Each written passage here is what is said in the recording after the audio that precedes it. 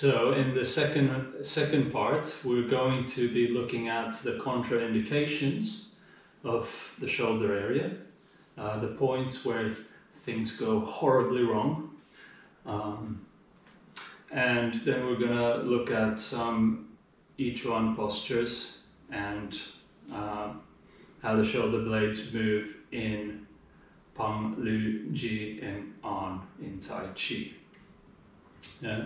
So the 4 areas where you want to be aware of in your body are, first of all, the top of the shoulder. Yeah.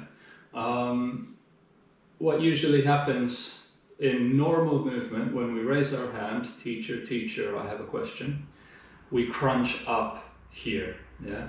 This area closes. That's a no-no. What we want to do is keep that area open, yeah, like so. Yeah.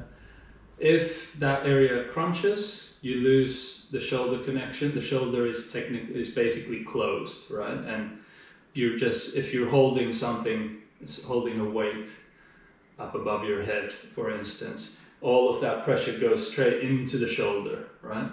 But if it's open, that pressure is going to come down your arm, connect to the rest of the body. Yeah. So there's an energetic center also there. If you feel the collarbone, and then you just kind of follow it to the end, there's a soft area there. Somewhere there is an energetic center. So if you bring the shoulder up too high, it's going to crunch that also. It's going to stop some of that energy flow. Yeah.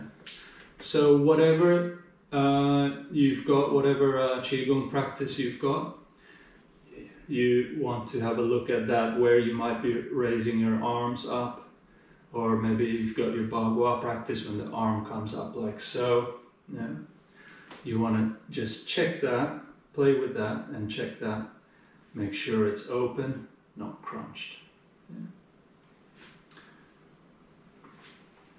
So that's number 1. Number 2 is the front of the shoulder, the top of the chest or the shoulder's nest here, right? So what happens is when the arms come forward, yeah, maybe at a punch, this area, after some time, after some range, it's going to sooner or later tense up. Yeah, so you can try that. Yeah, sooner or later, depending how far you go, it might get a little tense. Yeah, and that's also a no-no. You want that area to be soft. Yeah, so try to push your arm forward. If you don't feel it there, then maybe bring it a little more to the center, a little bit more to the other side, and you should definitely start to feel some tension there. Yeah, and then just when you do feel that, just try to release it, maybe massage it a little, maybe tap it a little, just try to release it, still holding the fist in the same place. Yeah. And what that does is it really helps you get the roundedness of the shoulder and the hollowness of the chest, which is one of the movement principles we've got, structural principles we've got in these arts, as you probably know if you're watching this. So when we're also in the hugging tree posture, if we spread too much, spread the shoulder blades too much, we might start to get a little crunching up here, release that. We might start to get a little bit of tension in here, release that. Yeah. Similar to up here, if this is tense, then you're blocking the energy flow a little. You're losing the structural integrity a little bit. So that's point 2. Yeah, these are very important ones, these ones. Yeah. So the third one that we want to look at is not so much, well, yeah, it's the center of the shoulder blade is where the energy center is, and we're going to move things sideways. Yeah, that's no problem usually. Yeah, we move them sideways, sideways as much as we can.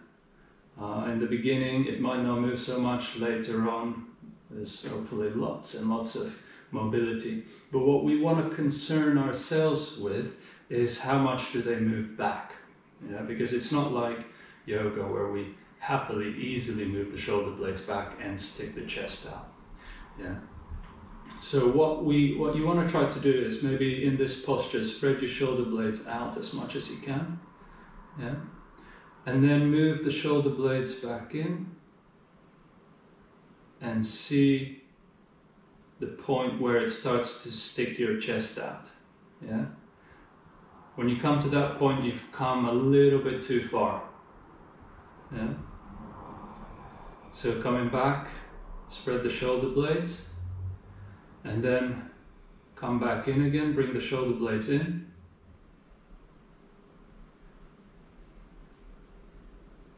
And where it starts to stick the chest out, that's too far. Yeah. A more subtle version is if you're really in your body, in your Wuji stance, sort of structural alignment, hips dropped, everything, all the joints nicely stacked, spine straight, all of that. Chin slightly tucked in, so you've got a nice sense of your spine.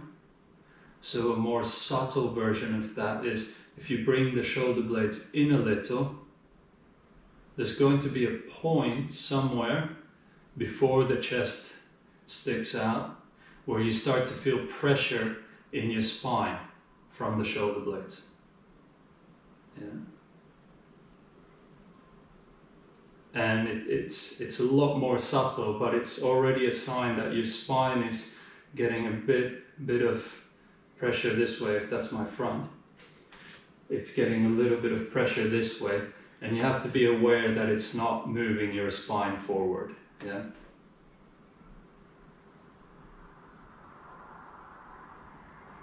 So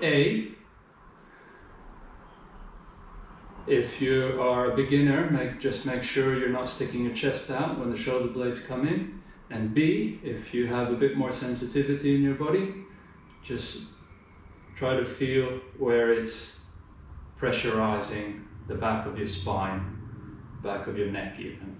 Yeah.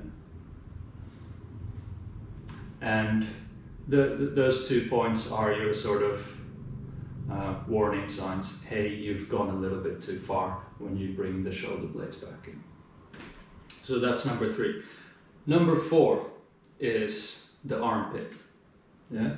So the 4th point, there's also an energy center in there in the armpit. So all of these have energy centers. Yeah. And the armpit is important because it kind of is in the middle point it's like the center of the pulley between your arm and your torso. Yeah. So your arm connects to your torso through the armpit, through the shoulder, through the armpit. Yeah. So the armpit, if it's not open, the connection gets lost. If it's open, the elbow is pulled out a bit more and you get more of a pulley that eventually, if not already, connects to your belly. So you get a nice belly massage, yeah, just by moving your elbow. Yeah. Or you're moving your hand from your belly. Yeah. But if the armpit is if it's not open properly, the connection's not quite the same. Yeah. So you have to have the armpit open. Even in Wuji, I talk about having them open, maybe enough to put a small ball in there. Yeah. But where it's easy for them to collapse is when we bring the hands, the elbows a little closer to the body, like so. Yeah, so that's where it's easy to collapse. You might get a little tension at the shoulders nest there, and you might close the armpit there, but you want those 2 points to release. Yeah, this one, shoulders nest release, and armpit open. And they're all connected. Yeah. So you can try that in your different practices that you know or do, and see if you can apply those into the movements that you know, the 4 different points. So just to recap, top of the shoulder, don't crunch it. Front of the shoulder, keep it soft. Back of the shoulder, don't bring it in too much. And the armpit, keep it open. Yeah. So I know that's plenty already, but we'll move on. Yeah. So again, I encourage you to just take that little bit and play with it. Yeah. But when we look at the different postures, we've now kind of covered which way the shoulders can move and where we get tense. So when we look at, say, the first 4 each one health postures, which are here, here, here, and here. Yeah. So join me. Let's go into the first one. And here, just feeling the shoulder blades are spread. Yeah. Trying to spread this also and not tense here.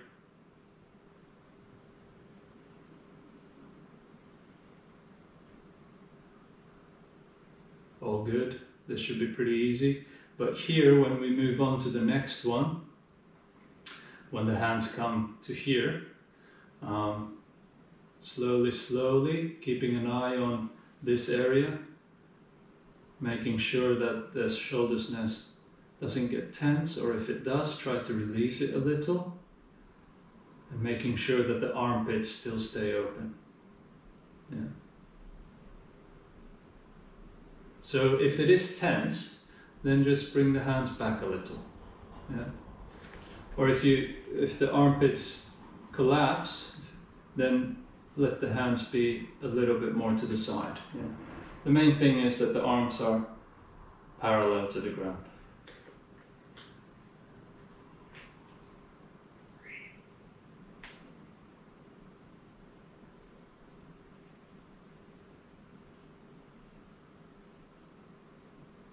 So if you've got shoulder tension, these are the areas that are good to focus on, these 4 points, to release that shoulder tension whilst in a standing posture. The next one is going to be the tree hugging pose or the moon embracing pose. That should be fairly easy for you also, coming into here. You might feel that the pressure changes a little, so you might feel a bit more pressure in the neck area. But still should be fairly easy to spread your shoulder blades here to keep the shoulder's nest soft here. And again, if it's not, to just adjust. First of all, by trying to release that area. And if you really can't, then you just try to change the posture a little. Maybe bring the hands a little bit closer. Maybe sink the elbows a bit more. Yeah.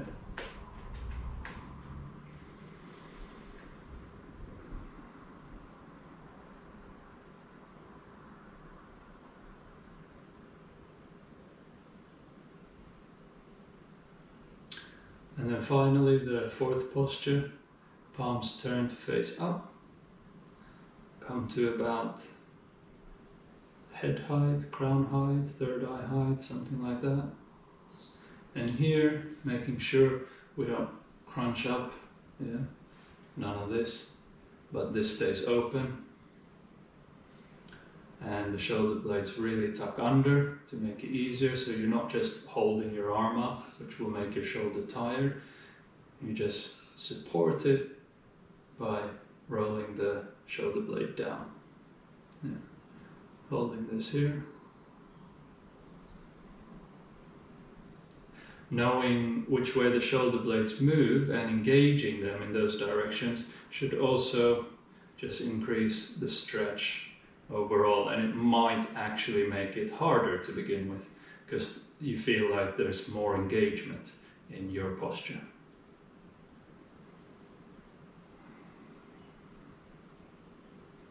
And again, when you're holding these, like in all standing pose practices, just release whenever you feel tension, to the best of your ability.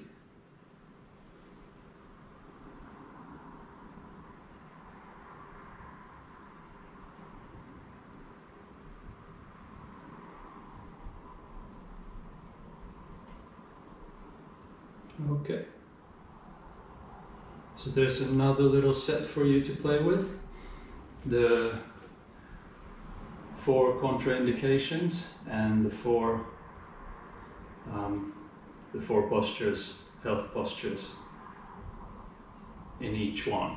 4 out of 8.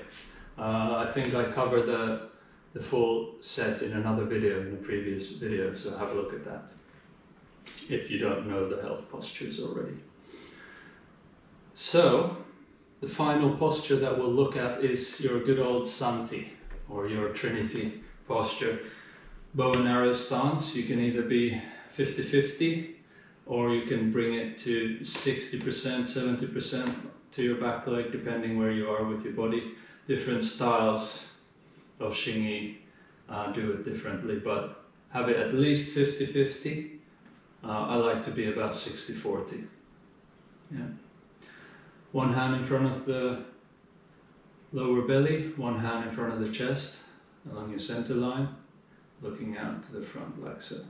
Yeah.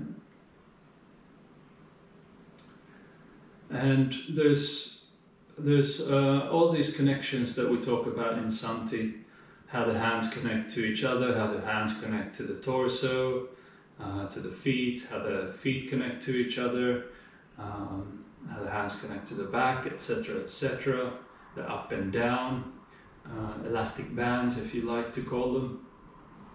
But as we're mainly concerned about the shoulder blades, today we're mainly going to look at the shoulders and the hands. Yeah. So let's try to get a sense, first of all, that the shoulder blades are spreading. Yeah. So we're getting this nice roundedness of the shoulders, the hollowness of the chest. Yeah, so that kind of should feel like your elbows are going out. Yeah.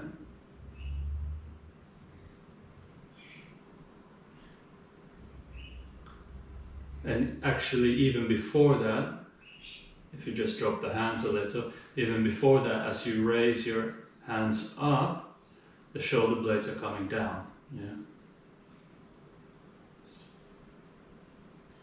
So now they're kind of tucked down, and then you spread them out so the elbows become a bit more taut. Everything here becomes a bit more taut, yeah, a bit more connected. And then finally, you want to feel like your hands are pushing forward away from your body, the elastic bands between the torso and the hands.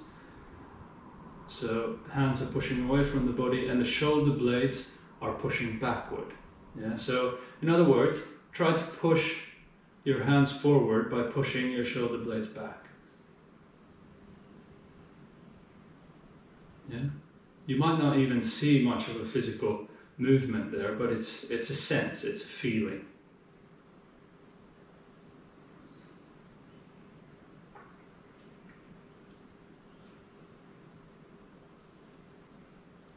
Now, as your shoulder blades are tucked under, spread to the side and pushing back at the same time, the bottom hand shoulder blade is also going to have a sense of pulling in a little, even though it might not actually physically be moving in a bit, but it just has this sense of pulling in a little as you get a sense of the top hand moving forward and the back hand moving back away from each other. Even though the back hand is still moving forward away from the torso, in relation to each other, they're kind of pulling away like this. Yeah. So in terms of the shoulder blade, there's a slight sense of it coming back also. Just for the bottom hand. Yeah. So if you release, and if you come up, let's try it again. Let's go. Shoulder blades tuck under, shoulder blades spread, get the elbows into position, hands move forward, shoulder blades back, and then bottom hand, shoulder blade comes in a little as well. So it's like it's going to all directions pretty much at the same time. Yeah. And hold that for another hour if you like. Pause the video and we'll do the other side when you're ready. I'm ready now. So,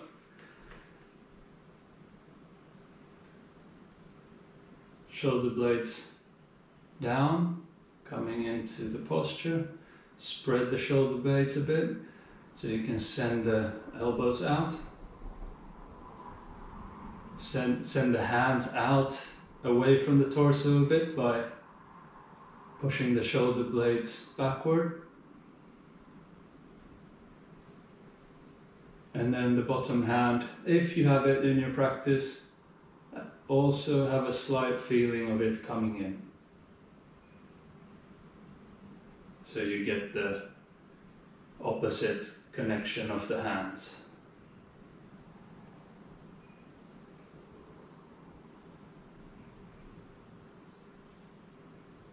If you've kind of lost it, you feel free to just explore it again by starting again, just keeping it nice and gentle.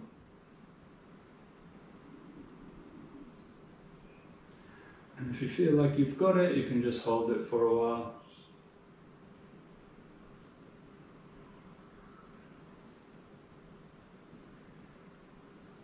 Settle into the posture and see how it feels.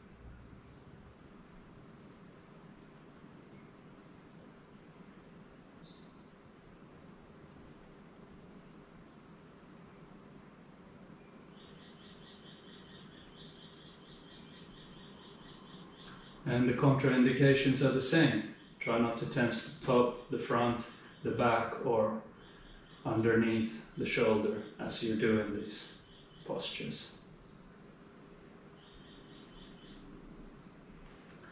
Right. So I hope you found that fun. And again, practice that. Stand alone if you like, if you have a Santi practice. We're going to move on to the last bit of this, which is Pang Lu Jianan. Pang in Tai Chi, if you're familiar with it, just that's good, but just a quick recap for those who aren't so familiar. They are different forces. In fact, they're the four primary so-called forces in Tai Chi. Pang being your ward off, Lu is your roll back, Ji is your press, and An is your push. Yeah. Others include shoulder strike, elbow strike, pluck, so on and so forth, different directions, central equilibrium, which all account to the 13 forces in Tai Chi, but Pang, Lu, Ji and An are the main four, and in those the movement of the shoulder blades is very clear. And then you can take that and then apply it to other parts of the Tai Chi, whatever Tai Chi it is that you do. Yeah. So Pang, in ward off, say we're doing left Pang here, the shoulder blade spreads out. Yeah, that's what creates the structure. Yeah. When we come to right ward off, it's mainly the right shoulder that spreads out, but it's also spread out in the left one for sure. Yeah. Especially in the right one, because your bottom hand is a little higher, it's a lot clearer that that side shoulder blade also spreads as opposed to here. Yeah. But in Pang in general, It's about the shoulder blades spreading out. Yeah. So try that. Palm. Palm. Left ward off. Right ward off. Left ward off. Having that engagement on the x-axis, right ward off. Throughout. Yeah. Easy peasy. And then coming into Lu or roll back from here. Yeah. And here the shoulder blade comes in a little. Yeah. But similar to the Santi and to how I showed in when I was talking about the contraindications, it's not so much that the shoulder blade really comes in and your chest starts to stick out and your armpit collapse. No, no. So you want to still just get a sense of things, shoulder blade coming in a little, but not really. It's still spread out because you might have heard this before, pung is in everything. Yeah, your pung is the main force and it's in everything. This rollback has to have pung.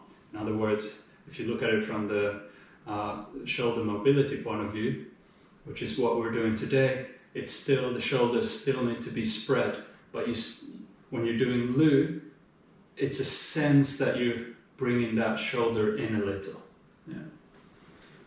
The opponent's force, bringing it in a little, but not losing the pung. Yeah. So try that. You can try on the other side also.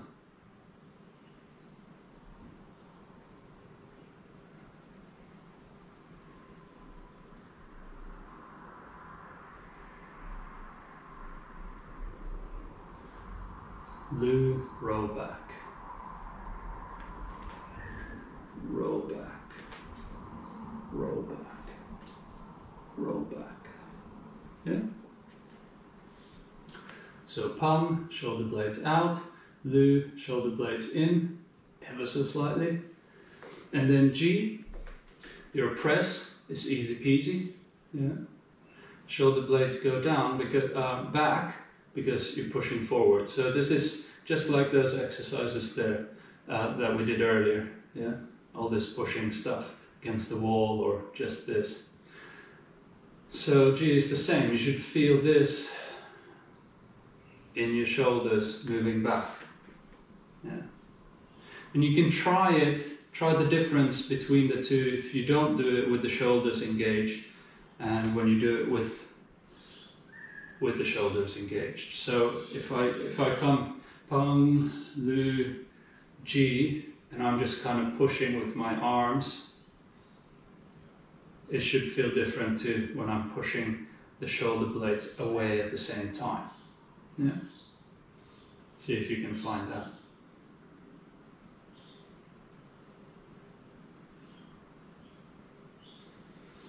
But you know, it's still Tai Chi, all of this. You shouldn't be really like, pushing the shoulder blades, yeah, yeah. No, this is still about just kind of getting them to engage in a nice, soft, smooth matter. Sooner or later, if it's not strong now, it's going to become nice and strong. Let it be a natural thing. Yeah. So we've got pung, Lu, G, and then on when the shoulder blades first move up and then the shoulder blades move down. So on, we've got this action going. On usually is a push down. When that happens, for instance, like play guitar, yeah, there's an on there. The shoulder blades are going up. Yeah. It's the counter lever, in other words. When we do pung, Lu, Ji, and on here,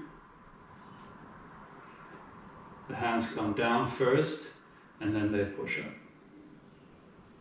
Yeah. Or forward a little. And that's that's when the shoulder blade comes up and then down. Yeah. So after G, when the shoulder blades go back, shoulder blades come up and then down. Yeah. Try that. Pang, Lu, G, and on. You can even just rock between on, back and forth. You can take any of these Pang, Lu, Ji, and An and just kind of feel the shoulder blades moving. Yeah.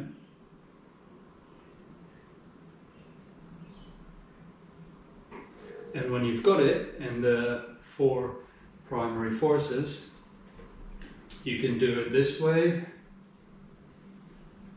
You can do it mirror image, because Tai Chi is more asymmetrical than Qigong. So if you're just practicing with different components, feel free to turn it into the mirror image and play with it on the other side also.